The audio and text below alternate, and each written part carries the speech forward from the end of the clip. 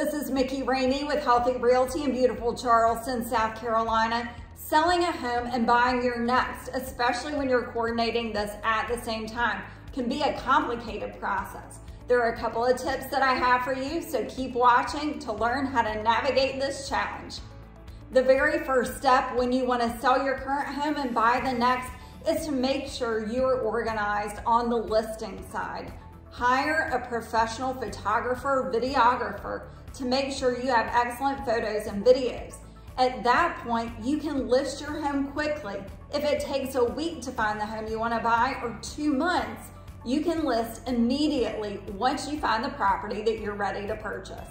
My second tip is to know your numbers.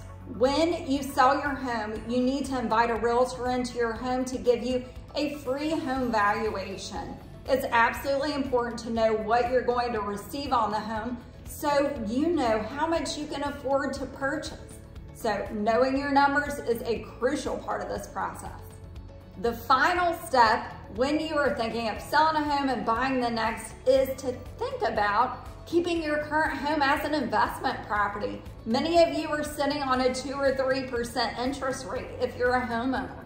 It is a great idea to look into the numbers and see what you can get for rent for the property in which you're currently living. It might be that you can hold that property and start your journey as a real estate investor while getting pre-approved and purchasing the next. If you have any other questions about how to navigate the process of selling your current home and buying the next, reach out to me and my real estate team. I'd love to help.